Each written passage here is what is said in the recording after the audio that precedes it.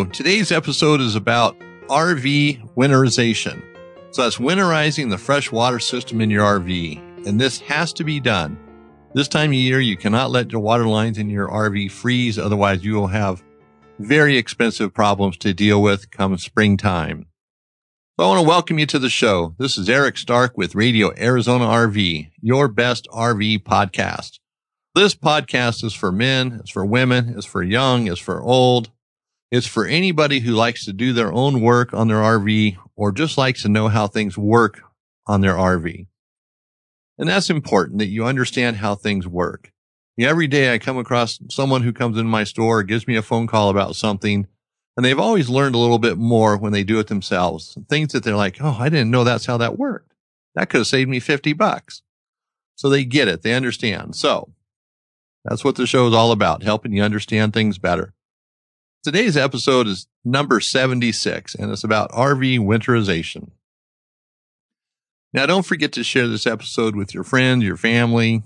If you ever have any questions, feel free to call me, contact me using the Contact Us page at radioarizonarv.com. And like I always say, I have a brick and mortar retail store, several websites where I sell products, and you can find links to these websites at radioarizonarv.com.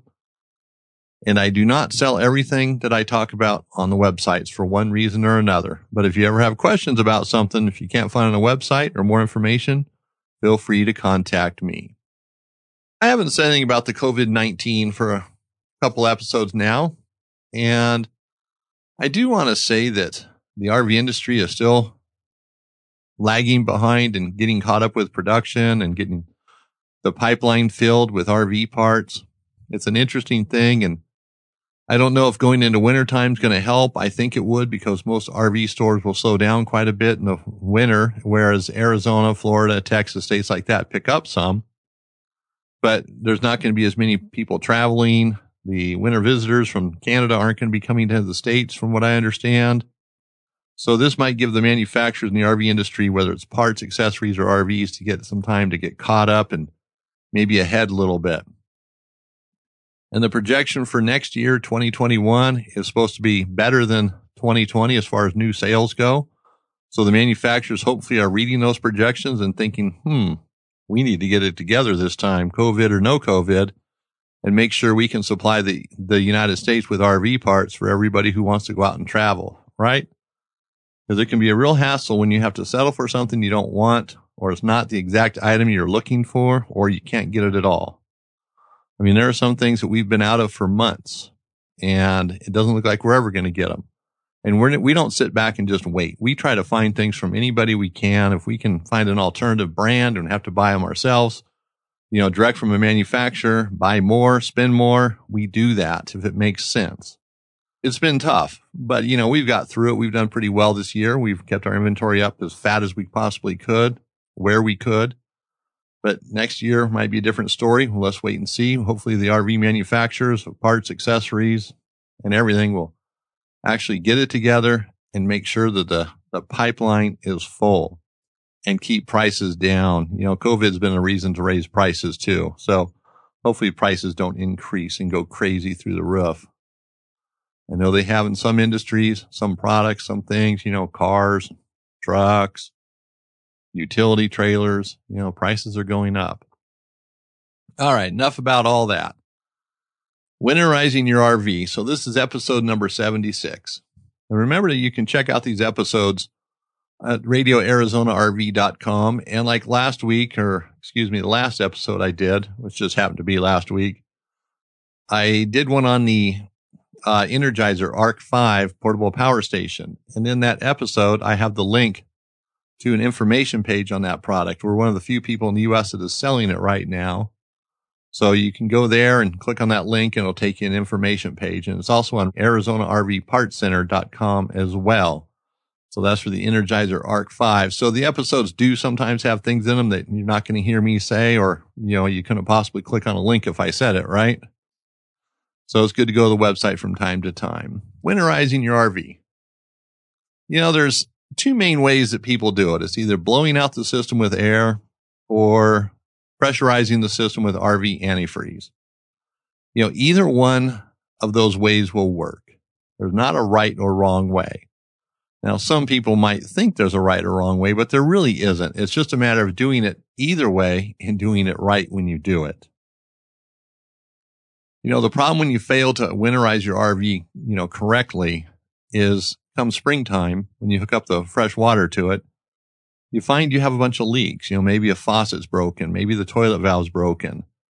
Maybe the ice maker valve's broken, your outside faucet. So there's some things that can happen.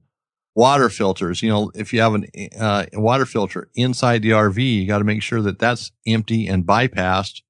There are some companies that sell bypass kits for their filters, but it might be easier just to bypass it yourself to make sure, that it's not filled up. So there's things that can happen. And so you really have to think outside the box. And before I get into this any further, when you are winterizing your RV, also look through the cabinets and everywhere throughout your RV and make sure there's not things in there that can freeze that'll get ruined, or liquid items that can expand and break the container they're in. And then on a warm day, it thaws out and creates a mess. So, when you winterize your RV, you're looking everywhere inside the compartments, inside the RV, bathroom, take out anything that shouldn't freeze. And if you're not sure about it, just take it out.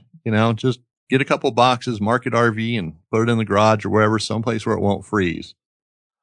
That's a lesson that I'm sure everybody learns the hard way. So hopefully, you can think about that, make that part of the winterizing thing. And also, you want to go up on the roof and make sure that everything's sealed up there, that there's no water leaks.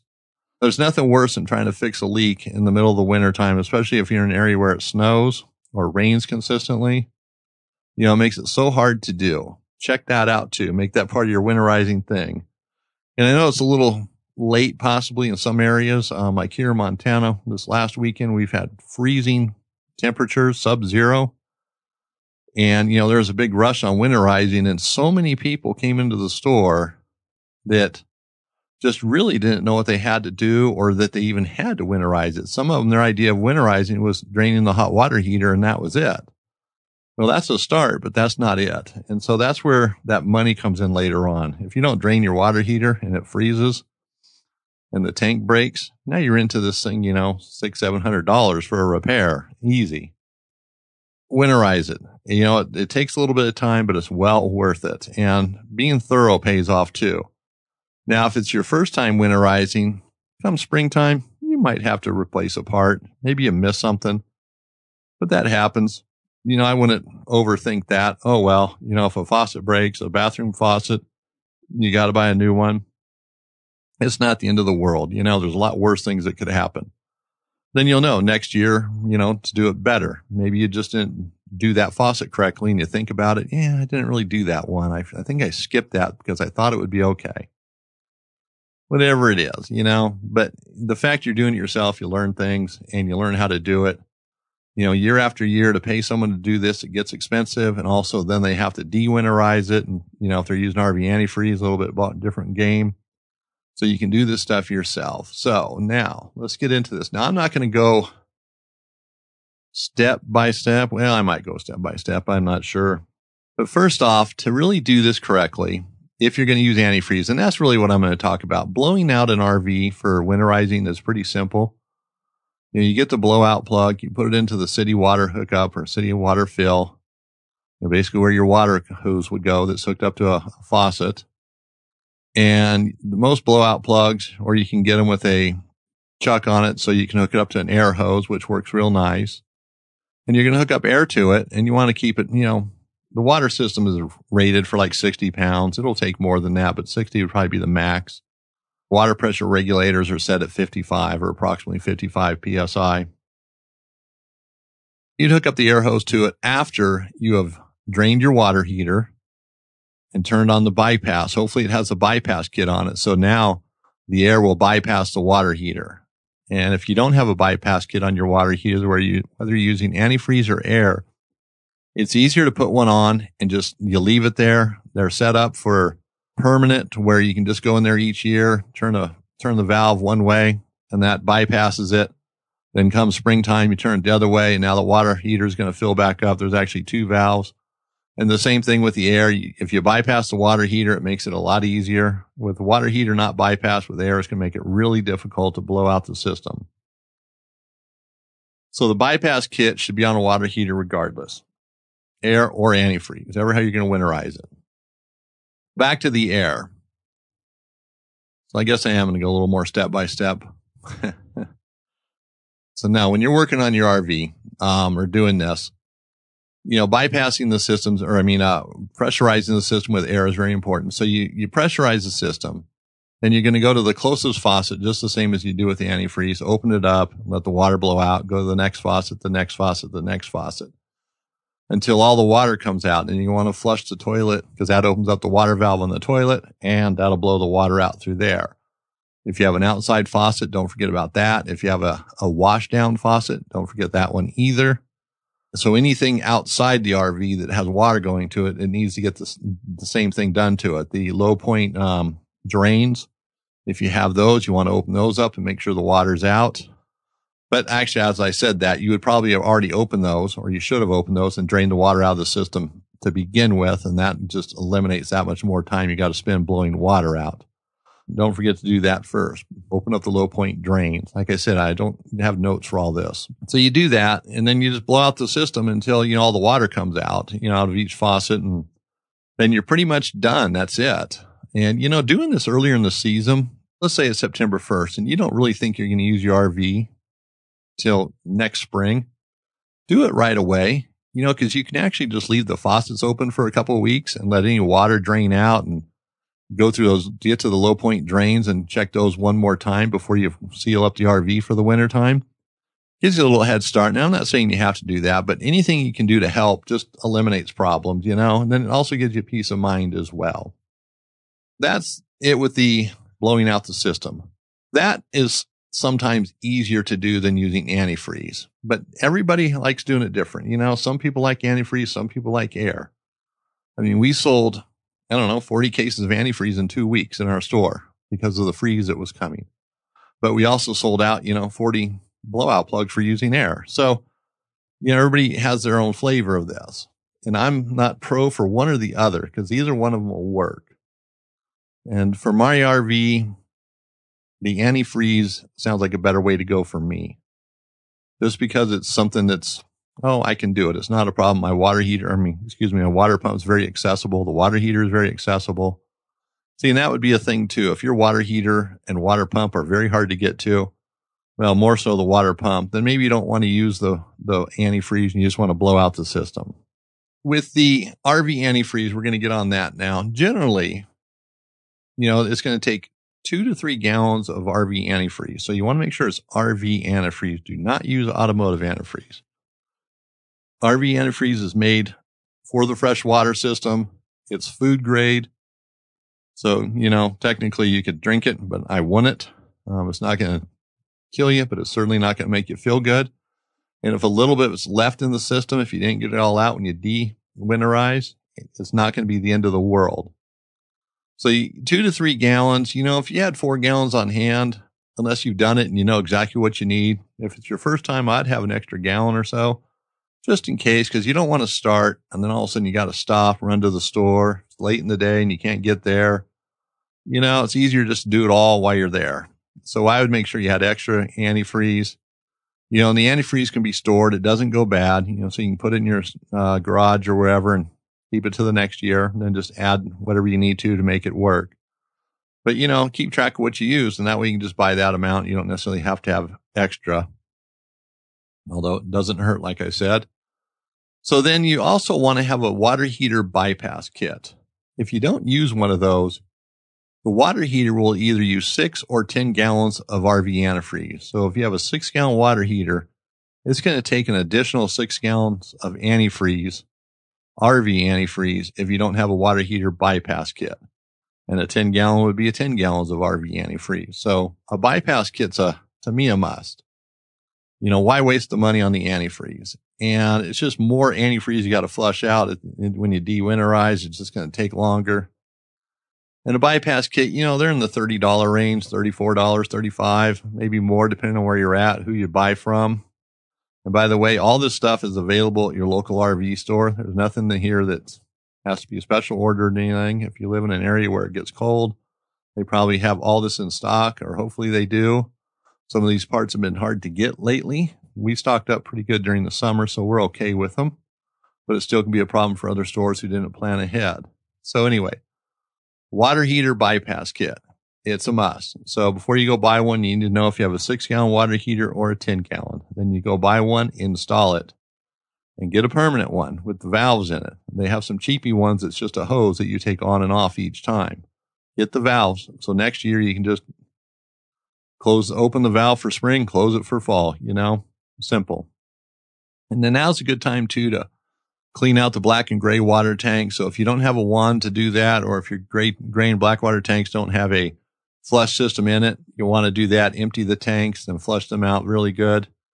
And then a water pump converter kit is another nice thing to have as well for doing this. And you can do it with a hand pump on the outside of the RV, but the water pump converter kit is a little bit easier. It hooks up to the water pump. But again, if your water pump is really hard to get to, you might not want to do it. Or just if you want to do it and you just buy out the time, because it has a valve on it too. So you can leave it installed and then you just turn it off when you're done. And the next spring you turn it back on, or, flip the valve to the opposite direction for winterizing and not winterizing. It's pretty simple. And then it's on there. If you go to an RV store, you can look at one and you'll understand what I mean if you can't, visualize that, or if you don't have one. But they do make a hand pump that basically the same thing, except you pump the RV antifreeze in from the outside of the RV at the city water hookup. And we actually sell a fair amount of those too. So it depends on the water pump and where it's at and your skill level. We had a older woman come in that she's a go-getter, man. And she just couldn't get the water pump thing. She just couldn't get to the water pump easy enough. So she just says, oh, nuts to this. I'm just going to do it with the hand pump. And she did it, and she did a good job with it. So, that it is a nice alternative. Then you might need a couple of basic hand tools to do this, a screwdriver, maybe a wrench, crescent wrench, pair of pliers, nothing real heavy duty there. So there's quite a few steps to doing this. I don't know, 15, 16, something like that. But the steps kind of overlap, from doing one to the next. But I'm going to kind of go through here. We have the time for it. So if your RV has a water filter inside, you want to remove the water filter or bypass it. And some of the water filters that have the canister, you can get a little plate that goes in there on top of the canister itself. And you take out the filter, put the plate in, then you tighten it back up, and it shouldn't leak. And then it doesn't allow water to fill up that canister, which that canister holds, quite a bit of water when it's empty, a quart and a half, 2 quarts, something like that. So it just makes it easier. And you definitely want the water out of there anyways. You don't want it to freeze, and filling it with the RV antifreeze just takes up more RV antifreeze, more time, so we're trying to avoid that, but you'd want to take the filter out anyway. So just bypassing it makes more sense. On my RV, I just took the water filter out completely, and I just used an external one on the outside because the filter was a hassle to change. And then doing this during the winter time, trying to winterize it was a hassle too. So I just removed it and basically put a 2 filter system outside of the RV. Made it easier. So you're going to want to make sure you take care of the water filter or filters. Look at your RV. What do you have for filters? Then drain the fresh water tank. And that should go without saying, but sometimes we forget things. Drain that fresh water tank. Then you also want to drain the black and gray water tanks, which I already mentioned. And some of those have a built-in flusher. Now's a good time to do it, get it all flushed out, cleaned up. If you don't have a built-in flusher, use a hand wand type flusher. Valterra makes them, Camco makes them, other people make them. There's several different types for each, for different various scenarios in an RV, but they work real well. Whichever one you get, they all work good. Then you're going to go outside your water heater, and water heaters sometimes will have pressure in them. And it's always just good to open up the pressure relief valve. It's that brass valve that screws in towards the top of the water heater, and there's a little lever on it. All water heaters have them. Your home water heater has one of these. Relieve the pressure by flipping up the little aluminum tab or lever, and that'll let the pressure out, and some water might dribble out of it as well. But if you don't remove the pressure and you forget about that and you go to remove the drain plug or the anode rod, because you're going to have to do that to drain the tank, you're going to be in a big surprise. that water is going to come flying out 100 miles an hour, knock the tools out of your hand. If you have an anode rod, if there's a car part next to it, it'll go through the window of the car. Yeah, maybe go through the window. But anyways, it'll cause some damage. And if your face is in front of it, you're going to get all that gunk in your eyes and it won't be good. So relieve the pressure in the pressure relief valve. And then if you have an Atwood water heater, there's going to be a drain plug that you're going to have to remove. And sometimes that drain plug is a real chore to get to. Well, I shouldn't say to get a socket on. Some Atwood water heaters are designed a little bit different. It's a little bit easier, but Camco does make a tool. In fact, it's the type of tool you might already have. I know like a skill saw, you buy a new skill saw, it comes with a wrench that's flat steel and it's angled on each end in two different sizes, for two different sizes. Well, Camco makes something like that for the drain plug. And I think the drain plug is 3/4 inch. I'm not 100% sure on that, but it's a bigger size. So you might get the tool. It could be handy rather than trying to fight with it. And Suburban uses an anode rod. They don't have the drain plug like Atwood does, or Atwood/Dometic, since Dometic did buy Atwood a while back. So if you have a Suburban, it'll be the anode rod. So you'll take that out and inspect the anode rod, and it might be a good time to replace it. Well, if it needs to be replaced. And now you're going to go inside the RV and you're going to have to put the anode rod back in, or the drain plug. You're just draining the tank. If there's a little bit of water left in there, that's not going to be a problem. And now would also be a good time to flush out the tank as well. So we're going to go back in the RV, open up the hot and cold side of each faucet, going to open the flush valve on the toilet. So that might be a little harder to do. Open up the flush valve. And one way you can do it with some of the Thetford toilets, Sealand you can't. Well, I guess you could. If you put something down the bowl of the toilet, just hold that flapper open, the gate. That'll keep the water valve open, so you can do that. Or just press on it and, let the water come out. Either way, open and close it a few times. And so with the faucets open, then you go outside and open up the low point drains. Now, the low point drains, you're going to have a hot and cold, or you should have a hot and cold. It might be a valve. It might be a PEX cap. There's different ones. So whatever it is, just open it up and let the water drain out. And you can turn on the water pump to help push some of the water out, to speed it up. But you don't want to run the water pump any longer than needed to clear the lines. And so you've done that. So now you go back inside the RV and you close all the faucets, shut all the valves, that you opened for the above process of draining the system. So now you check your water heater bypass, make sure that it's set so it's going to bypass the water heater. You don't want it to fill up with RV antifreeze. And like I said, this saves a lot of RV antifreeze, so you definitely want to have one. Then your water pump converter kit, if it's not already installed, you want to get it installed now. It might be easier to do it after you drain the water lines. That way you're dealing with less water at the water pump when you're disconnecting the inlet side of it. The water pump kit is pretty straightforward. And you can also, if you don't want to buy a kit, you can hook up a water line to the inlet side of the water pump and just use clear tubing and make it long enough to run it out to the floor of the kitchen or bathroom, wherever the water pump's at. So you can put the tubing in the 1 gallon jugs of RV antifreeze. That's basically what you do with the RV or the water pump converter kit. You're just putting that clear tube that comes with it into a gallon of RV antifreeze. So now that you've done that, you got the tube in the RV antifreeze, you turn on the water pump. And you do want to make sure there's no leaks where you hooked up the bypass kit or your temporary bypass kit. And so you turn on the water pump and then you open up the faucets one by one, but you start at the closest faucet to the water pump. And you open up the faucet, both sides. You can do one side at a time, hot and cold, until the RV antifreeze appears. Then you go to the next faucet, next faucet, next faucet. And you just do the same thing. But while you're doing this, make sure your 1 gallon jug is not out of antifreeze. Maybe have someone watch it. So if it starts running low, you can say, hey, hang on, I got to, put the hose in a new gallon jug of RV antifreeze. You don't want to run out and get air in the system. Then you got to kind of start all over again. So having someone help you with that would definitely make sense. Go to the toilet and flush the toilet several times to make sure you cycle the water valve until RV antifreeze appears. And, if you have an ice maker, you might have to check with the manufacturer to see how to do that, what their take is on it.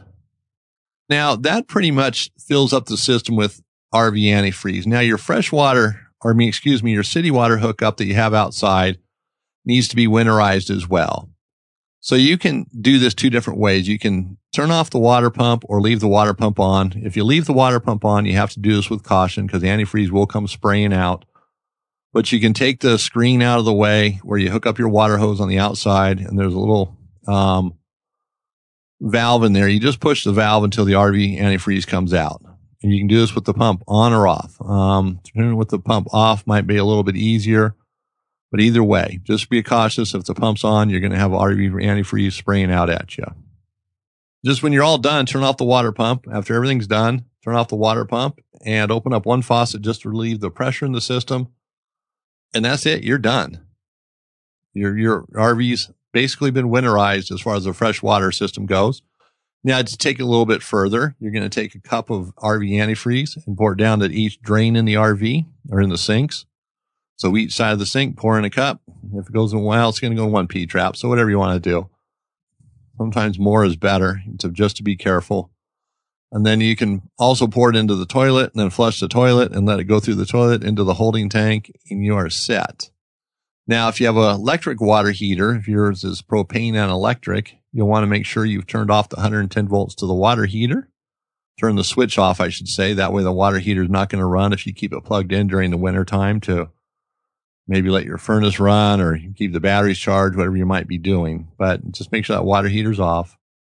Now, you want to make sure all your faucets are closed when you're all done here, and consult your owner's manual to make sure that there's not some additional step that needs to be done, maybe for a washing machine that's in the RV, an ice maker, like I said just a minute ago.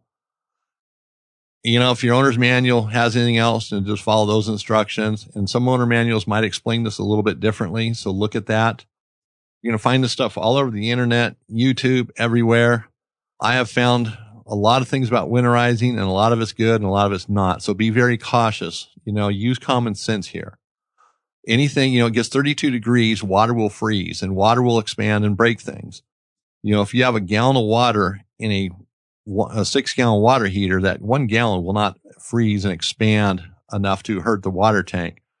But you're still better off just draining it out. Why take a chance? Things happen. Now you're done. Give yourself a nice big high five. You completed it. Your RV is winterized. You could actually get a little sticker, right, winterized on it and put it on the side window, let everybody know. Now you just have to undo all that in the springtime, which that'll be another episode. Don't have time for that today. So, like I said, every RV is a little bit different, and check the owner's manual. There could be something that, in there that just has to be done different. This is just to kind of get you going here, give you an overall view. And all of these notes will be on my website at radioarizonarv.com under episode number 76.